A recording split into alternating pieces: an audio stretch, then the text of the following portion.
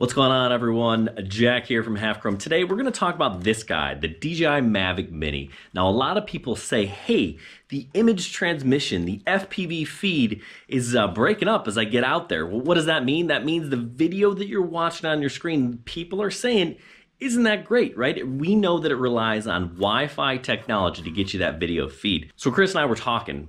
We couldn't decide if we thought it was the same or better than the Spark or the Mavic Air. So we thought, hey, we need to do a test. So we took this guy and 6 of its friends for a spin around Chris's neighborhood, a heavy Wi-Fi area, and we recorded the whole thing, the video feed, so that you can kind of see the results. Now, we got some really interesting results. What are those 6 friends that we're comparing this thing to? Well, the Spark, the Mavic Air, the Mavic 2, the Autel Evo, the Parrot Anafi, and we threw in an inexpensive sub-$200 drone with GPS, the Visuo Zen K1. Now, these results were not exactly what we thought they would be, so you're going to want to stick around to see how it turns out. Plus, we threw in a quick return to home. Hey, why not figure out which one of these guys is the most precise coming in for that landing?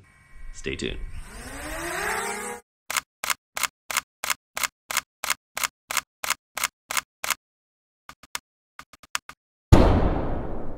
Now, before we get too deep into it, let's talk a little bit about these drones and things you need to know, right? First, they're not all the same. They don't cost the same. They don't have the same ranges, so we should get some different results.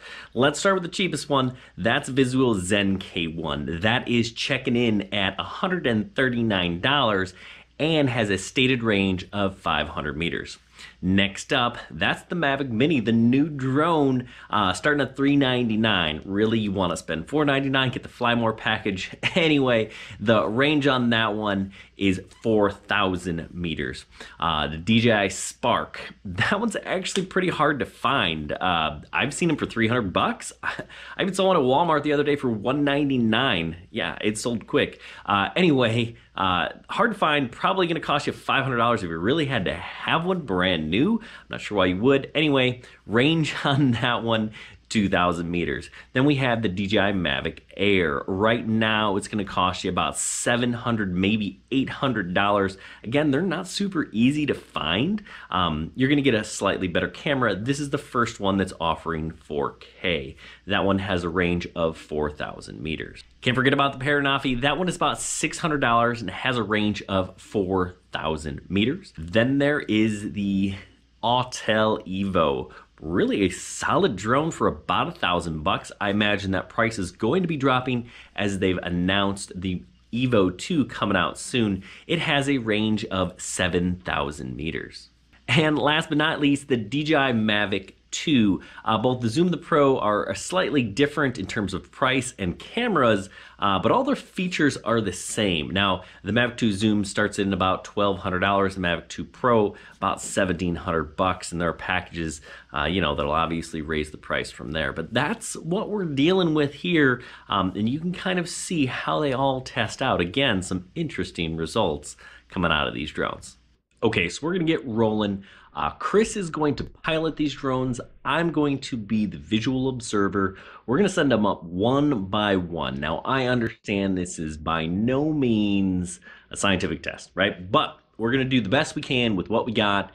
We got only one battery for some of these drones, so we're going to send it up. We're going to put it on the same exact path, and we're going to run all these drones at about 100 feet off the ground. So that should give us some pretty similar results. Like I said, there's room for error, and we're not, this is not a foolproof plan, but what you should be able to see is some patterns and some things that kind of tell you, one better than the other, which ones are similar, which ones are better, lots of different things going on here. Takeoff point has been updated. Please check it on the map. So like I said, some of these drones use different means of transmission. Most of these drones are Wi-Fi or enhanced Wi-Fi based in terms of FPV, right? FPV or first person view, that's what we're looking at. That's what really matters, right? I need to be able to see on my phone or my tablet or my screen if my remote happens to have one.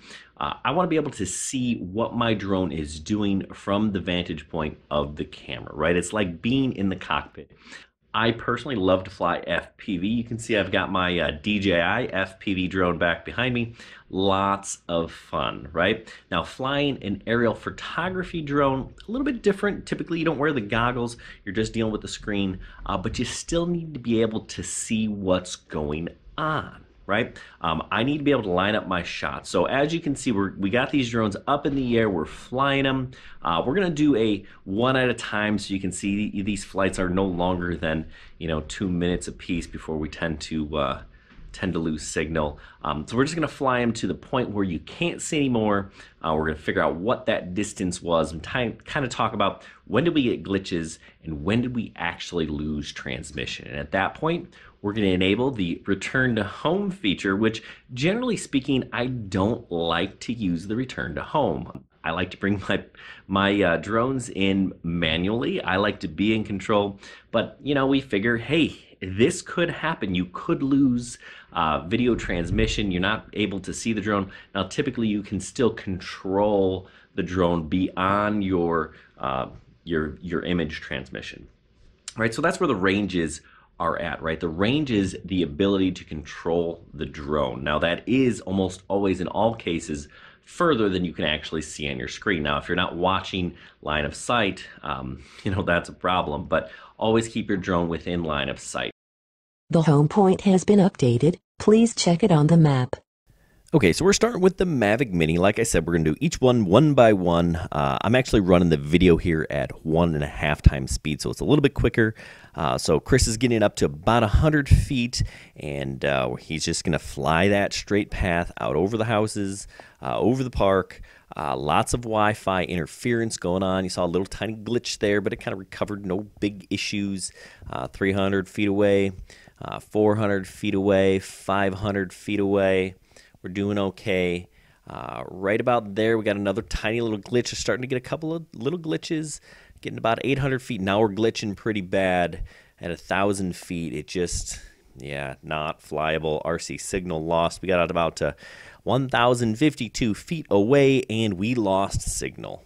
All right, now it is the DJI Spark's turn. We're getting the Spark up in the air, about 100 feet. Chris is going to go ahead and turn off obstacle avoidance here, and that is so it'll fly a little bit faster. Otherwise, the Spark is pretty darn slow. Now, you'll notice little twitches kind of in the video. That is an interference. Remember, the Spark is only a 2-axis gimbal. It does the other axis, the yaw axis, electronically, so those twitches there, that could be related to that. Actually, that is what we're looking at here. So you just kind of know that. Also notice this is the DJI Go or Go 4 app, I believe, rather than the DJI Fly app that we're dealing with the Mini. So we're about 600 feet. The wind is kind of pushing us around a little bit. We're going to get out here to about 800 or so. We're going to start to see some breaking up, some glitching. It's going to start to glitch pretty bad here at 900, 1,000 feet. Really bad. We're going to lose it here, and it's going to come back, but really at this point it's done. Spark at 1,055.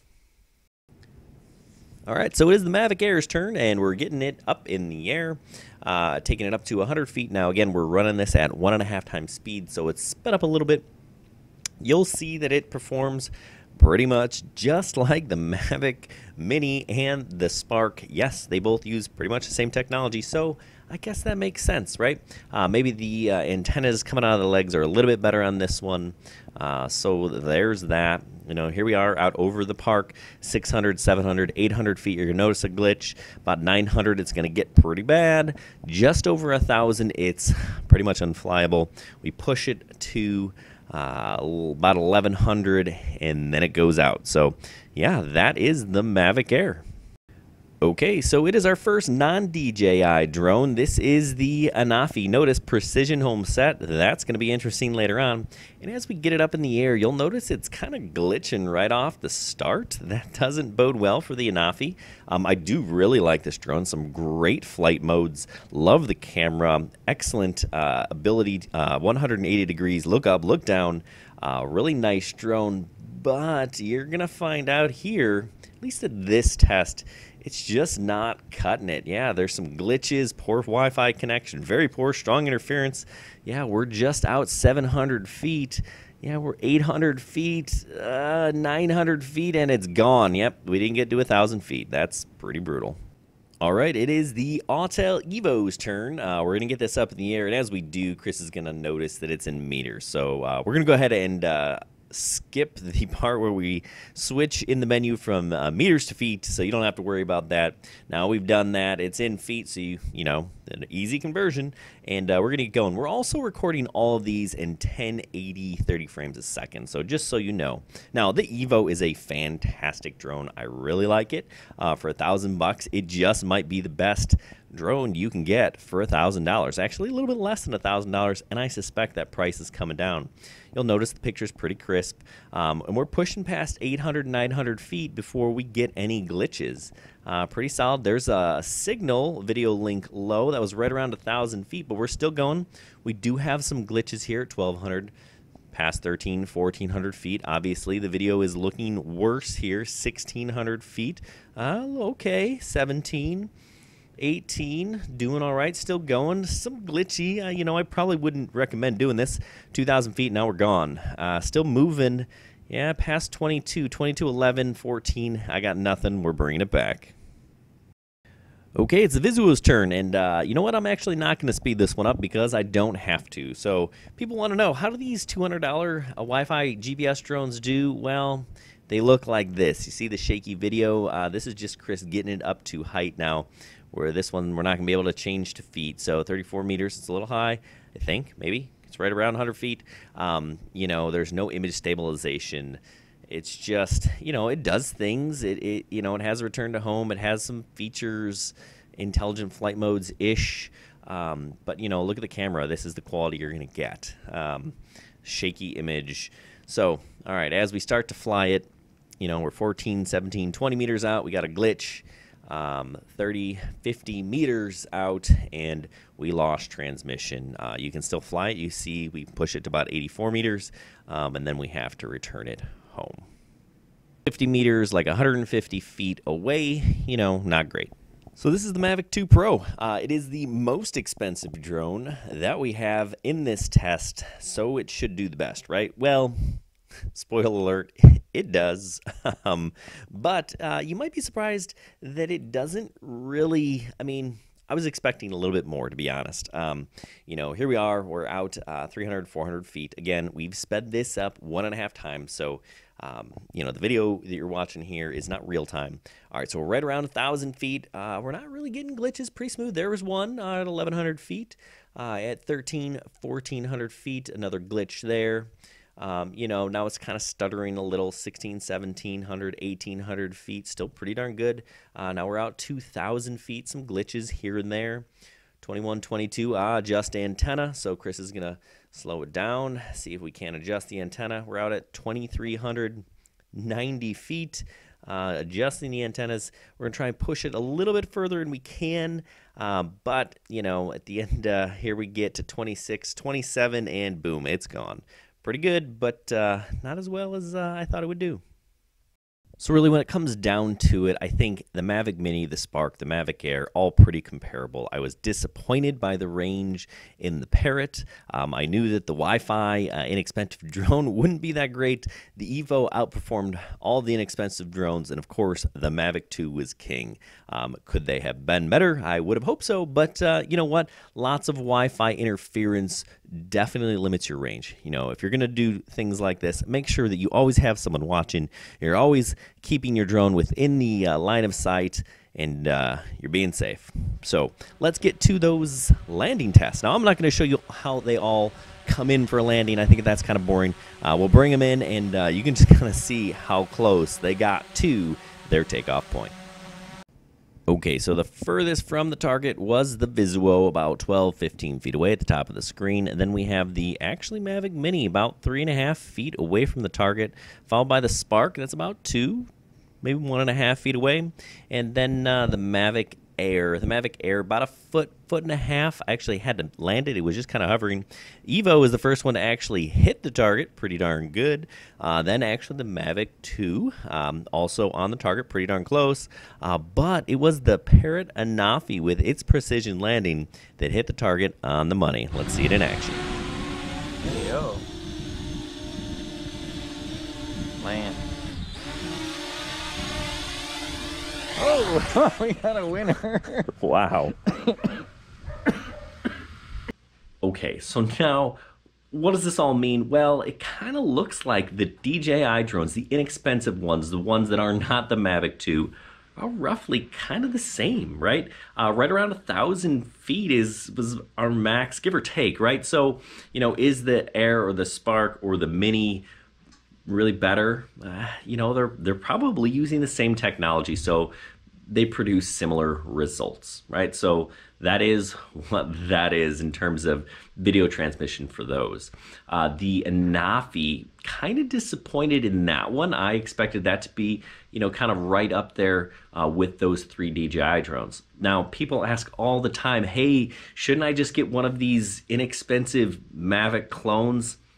Really, I'm not a fan, right? There's a ton of drones that are just under $200, like the Visuo Zen K1, and as you can see, it just is not in it's not even in the same category. But people ask, so you don't know that, right? And also notice how jittery that footage was. There's no image stabilization, so you're going to have much worse range, and your cameras are just not going to be anywhere near any of these other drones. All right, then it comes down to the big two, right? The Autel Evo outperformed the inexpensive DJI drones. Really, for $1,000, that Evo is a fantastic drone. 4K capability on that, really, really good.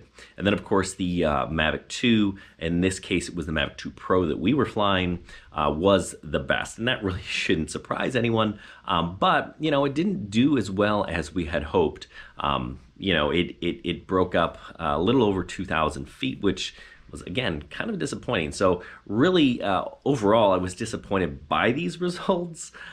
But we're flying at a really noisy area in terms of interference and Wi-Fi and things like that. So it makes sense that you're going to get worse range. Now, if we were to take these out into the countryside and do this test again, the results would probably be different, right?